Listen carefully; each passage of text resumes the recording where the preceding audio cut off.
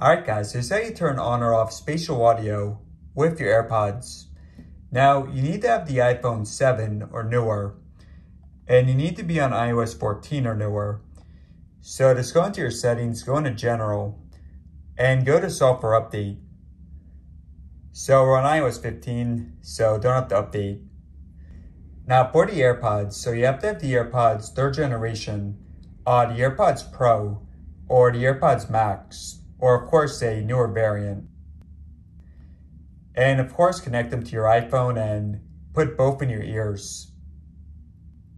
Alright, so next up, just go back into your settings and go into Bluetooth.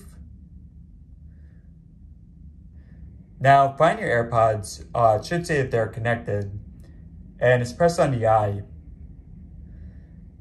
So you guys see this option right here for spatial audio. Now this is a demo, so in a second I'll show you to turn it off or on at any time. But yeah, this is good to show how it works. So just press right here to hear how it sounds. So it's basically like 3D audio, just more of an immersive experience. So just press done right there. Now, let's say for example, so let's go into YouTube. So to turn it off or on, you just go into your control center. So if your iPhone has a home button, just swipe up. And if it doesn't, then swipe from the top right. Alright, so you guys see right here, just hold down on the headphones. And right here, so mine is set to spatial audio head track, which means if I move my head, then it goes along with it.